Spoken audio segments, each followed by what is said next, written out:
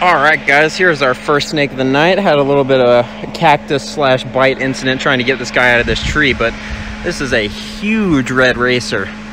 I believe this is the same species that we found sleeping in the tree, the juvenile, but wow, that is an impressive snake. This guy was hauling off the road when we first spotted him. He went up in one of these thorny, hostile trees, and I had to sacrifice a little bit of blood to get to him, but that is a beautiful snake. Absolutely stunning. Alright guys, here's one more look at this beautiful red racer before we let him go. Really nice pink coloration on this guy. I'd guess this is probably actually an integrate between a coach whip and a red racer. Yeah. Because I mean, it's definitely got the darker head there and some weird banding going on. Definitely different from what we see in West Texas to a degree. But I'm not sure this is a pure red racer. Anyways, we're gonna let this guy go and keep herping. Alright buddy. Nope. There you go.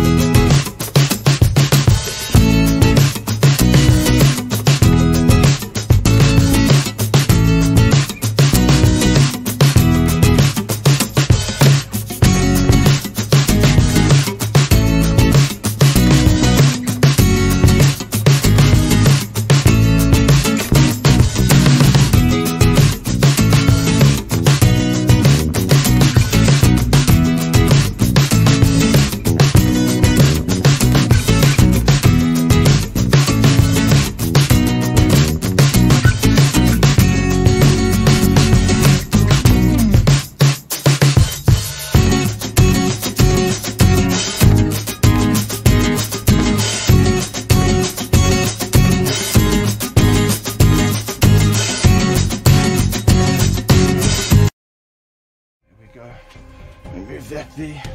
Right. Okay, let me move this quickly here.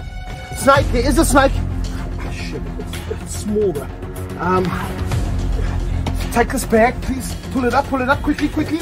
And I try to move the bag a little bit, and this little snake just takes off, and instantly I recognize black mamba, but the bag's heavy. I can't get it out the way, and it's a little snake like that. If it gets behind things, I'm never gonna find it again. I don't want to lose the snake. Quick. All right, that's fine. Okay, all right. Woo! Okay, I've got it. It is a mamba. One wrong move now, it'll bite me right in the face.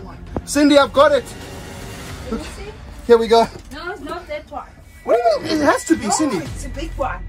But it's a big one, not that one. Is this not the photo you sent us? No. How big is it, Cindy? It's like a huge one. Because this is black mamba. Yeah, is it a black mamba, but it's not that one. Does it look the same as this? Yes. Cindy, you're right. It's a big mamba. Okay, guys.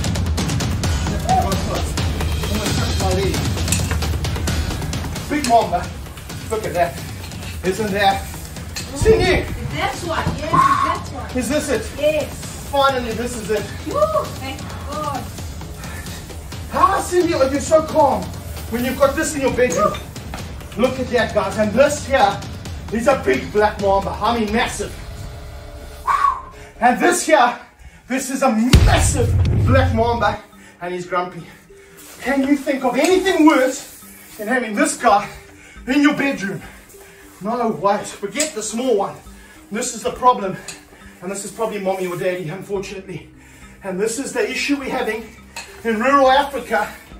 The most dangerous snake in the world. And the problem you got here, I mean, there's little chickens. Where are those chickens? They're running around. We saw a white cat inside one of those buildings. There's dogs in the background. And of course, there's people. And look behind you there, there's a whole bunch of dogs right there. And what's happened is the dogs have seen the Mamba out, and these dogs have come running. And you can see Mamba, head raised now, checking out what's all of this. And you can see why he would go into the house. It's beautiful, it's warm in there. He's away from the dogs. But man alive, whew. Look at that, I've got the shakes. There we go. That's the adrenaline pumping, surging through my body. The infamous black mamba, the second longest venomous snake in the world, and by far the most dangerous. Fifth, look at that. Oh, no, don't come at me. Wants to go back in your house, Cindy? Yeah. Loves your house. Fifth most dangerous snake in the world. In terms of toxicity of venom, fifth most toxic snake, the quickest snake, the second longest, a beautiful black mamba. He's calming down a little bit since we've got him outside. But isn't that a monster? Absolute monster of a snake. And Cindy, is not a snake you want to have in your house, eh? Well, thank you for calling us, Cindy. If you see any others, you phone, eh? Even the babies, Cindy, I'm worried that there's going to be more babies here. But we'll come out during quarantine, during lockdown, if there's any more snakes in this house. That's an essential service, in my opinion, getting rid of these big, I think, beautiful snakes. And the snake's not in here to try and bite Cindy or her family. It's actually in here just to find rats and mice and chickens and to find a nice warm place before winter comes. We're almost pushing into April now. Things are getting cooler. Isn't it amazing? You saw how mental that snake went. It lost its mind when we were inside the house. Really, I've never been so close, other than when I have been bitten by a black. I've never been so close to getting bitten before like I was there. That was close. The head bumped up against my leg.